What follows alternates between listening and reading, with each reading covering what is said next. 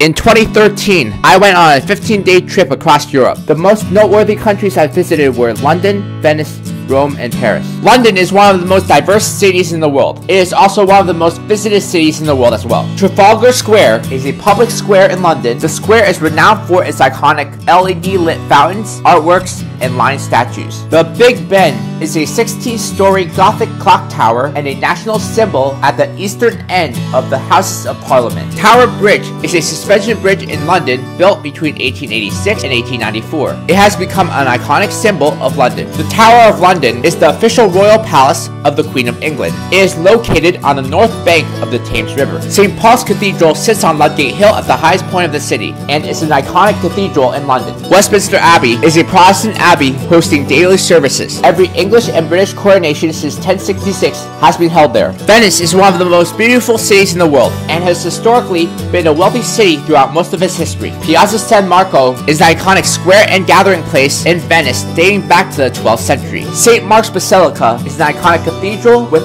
cavernous gilded interiors, myriad mosaics, and on-site museum. The Grand Canal is a channel in Venice. It forms one of the major water traffic corridors in the city. The Rialto Bridge is an ornate-covered 16th century stone footbridge crossing the Grand Canal with shops and restaurants. Rome's history spans 28 centuries and dates back to 753 BC, making it one of the oldest continuously occupied sites in Europe. The Colosseum is a monumental three-tiered Roman amphitheater once used for gladiatorial games. It is the largest amphitheater ever built. The Trevi Fountain stands at 26.3 meters high and 49.15 meters wide. It is the largest Baroque fountain in the city and one of the most famous fountains in the world. The Pantheon is an iconic temple built around 118 to 125 AD with a dome and Renaissance tombs. The Vatican City is the smallest country in the world and is home to the Pope. St. Peter's Square is the landmark square with columns, fountains, and Egyptian obelisk where crowds gather for the Pope's address.